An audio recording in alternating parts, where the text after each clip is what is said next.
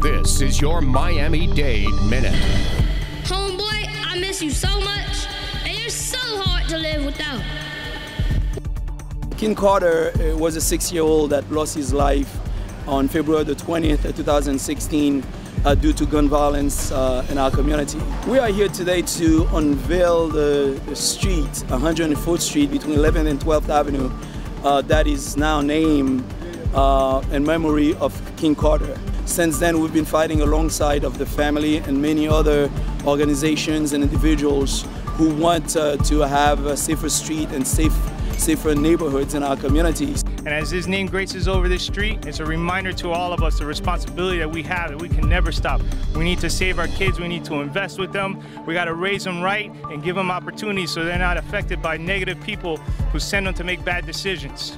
Don't tolerate gun violence. If you see gun violence, don't walk away. Say something, because you may be the victim or someone you love may be the victim, like King Carter. Don't allow it. We're all on this together.